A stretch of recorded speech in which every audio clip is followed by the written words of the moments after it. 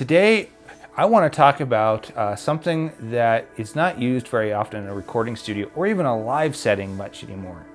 And it is the Sterling Audio PHP1.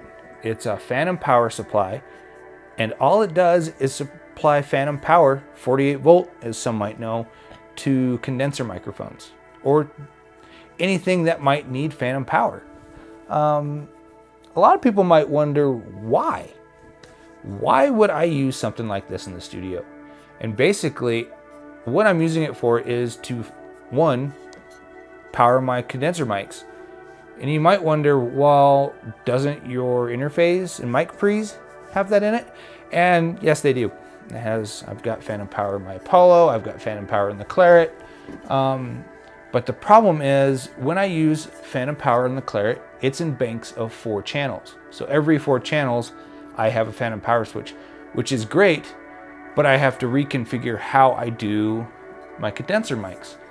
And I could just redo that and do the math, but the problem is, sometimes when we're recording a band, I don't get the luxury of like, okay, channels 1 through 4 are only going to be dynamic microphones that don't need condenser, that don't need phantom power, and then everything else will be phantom power. Now, yes, I can run channels 1 through 4 through the Apollo, which I do. My first 4 channels are my Apollo, and each mic has its own phantom power, which I could do that.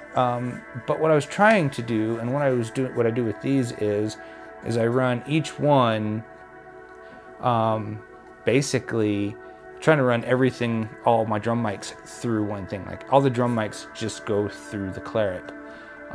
Because it kind of acts, it'd be like a console where everything has the same mic pre and kind of gels, has the same sound, where, I don't know, it's something that's still kind of, we're toying around with, but these things aren't heard of a ton.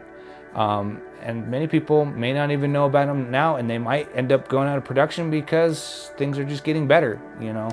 But anyways, thought I'd show them to you, kind of give you my little thought on them. They're fantastic. They don't change the sound or color. They're made by Sterling. Pick them up at Guitar Center. You can order them online. There's various places you can get them. But they kind of act as like the tube, like my tube microphones have their own power supply. They don't need phantom power from the desk because the tube is being powered by an external box. That's kind of what this is doing. Anyways, just thought I'd give you it. Don't forget to like, subscribe, watch our other videos. We posted one here just shortly. Watch it, you know, and then let us know what you think. Send us some comments, send us some reviews, you know, whatever you like. But hit subscribe, hit like, hit the bell. You'll get notifications when we got new videos coming or premiering or whatever. And thanks for watching, and we'll see you next time.